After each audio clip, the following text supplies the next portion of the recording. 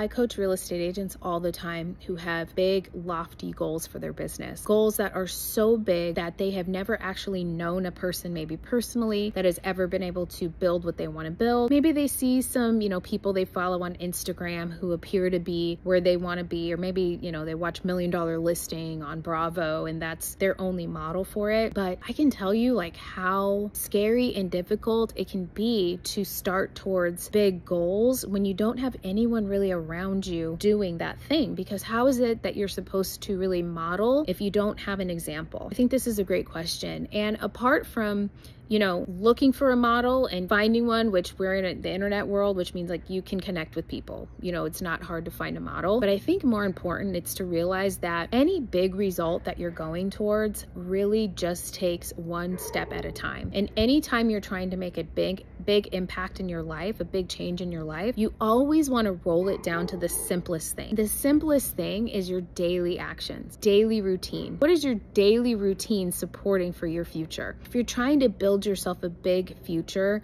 you're going to have to realize and commit right away to the fact that every day you're going to need to make at least one change, a few changes, and have those changes add up over time. Important to note too, you aren't going to know how to do stuff. And people who are out doing big things don't know how to do stuff. Let go of the idea that you have to know how to do stuff in order to start doing stuff. Instead, it's about pick the first natural step. Do some research.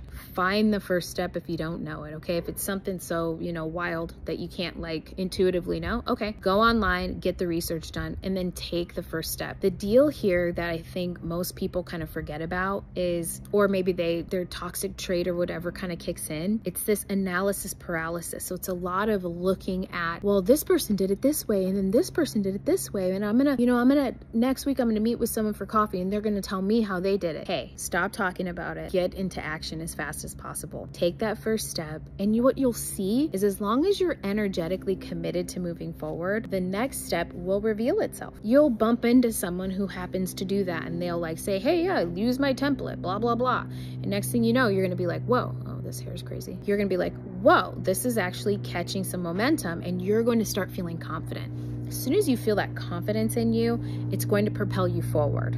But you have to get yourself moving before that momentum happens, the confidence kicks in, and then you're going to start grooving. And then you're going to start getting some, getting a little bit of wind in your sails, which is what you need.